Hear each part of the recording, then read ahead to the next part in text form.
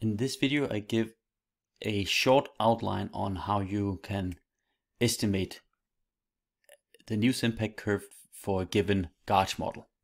Now consider this dataset for assignment 4 and let us just estimate a standard gauge 1.1 model.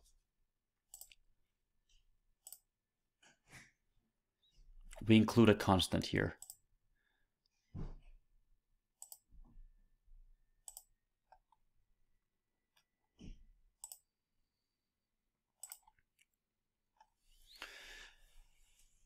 Okay, we get some estimate of the constant and the constant term in the conditional variance equation, the alpha coefficient and the beta coefficient.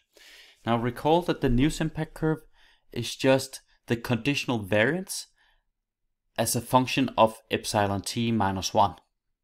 So it means that if we just want to compute the shape of the news impact curve, it really doesn't matter what the previous value of the conditional variance was. So it means essentially in order to compute the shape of the news impact curve, the beta coefficient has no influence really. So the only thing that matters is actually the coefficients in front of terms containing epsilon t minus 1. So in this gauge 1.1 model, the only coefficient that actually matters is alpha 1, or the alpha coefficient, or the so-called arch coefficient.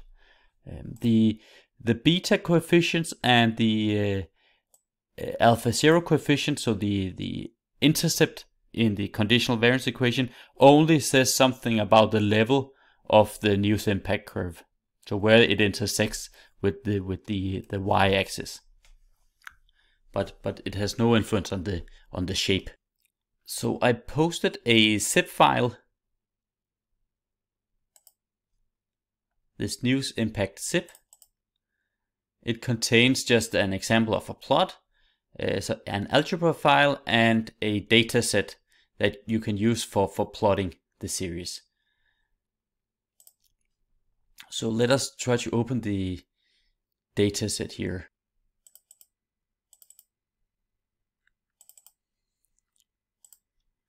I modified it slightly compared to the one in this zip file, but it doesn't matter for this purpose here. I just changed some of the coefficient values in these 6 columns here.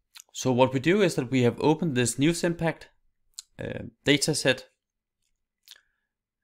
and we have some results, and then we can simply use the algebra code to construct a new data set that takes into account your particular point estimates. So we load this algebra file. So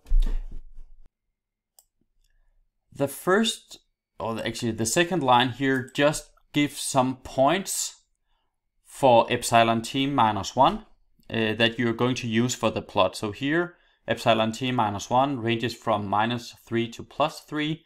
And I think for most of your models and estimates, you shouldn't change anything in this line here.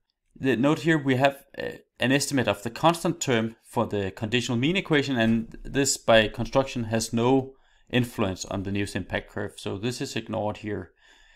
We have an estimate of alpha 0, or the intercept in the conditional variance equation of 0.02. As I mentioned here, this quantity has no effect on the shape of the news impact curve. It only says something about the intersection of the news impact curve and the y-axis. So only kind of the level of the news impact curve. So if you want to, you could just set this one equal to 0. Then we have an estimate of the alpha coefficient of around 0.11. Of course, you could insert the exact values if you want to. And then we have an estimate of the beta coefficient around 0.87. Here, this model does not contain any asymmetry or threshold parameters, so we just put these equal to 0. Again, the term containing the lagged conditional variance has no influence on the shape, only on the level of the news impact curve. So again, it is actually quite arbitrary how you choose this lagged conditional variance. So you could set it equal to 0. I'm quite sure that is what is actually done in the lecture notes. Or you could set it equal to 1. You could also use the mean, or the empirical mean of the conditional variance, which is around 1.4. Again, it doesn't really matter for the shape of the news impact curve.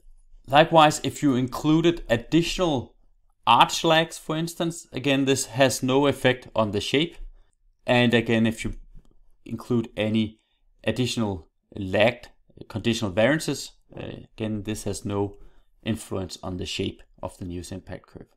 So again, you could ignore these terms. Lastly, if you include an exogenous variable or some dummy variable in the conditional variance equation, this has no influence on the shape of the news impact curve. So again, you ignore that in when you do these computations here. So this is actually the only thing that you have to change, and then you can just run this, and then this news impact dataset is overwritten, taking into account the values that I entered for the particular parameters in this model.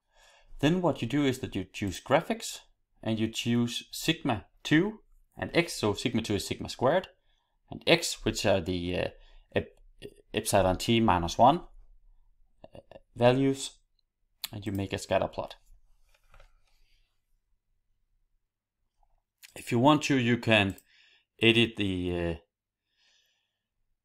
output a bit. So instead of having this sigma 2, you could have sigma t squared. You could have epsilon t minus 1.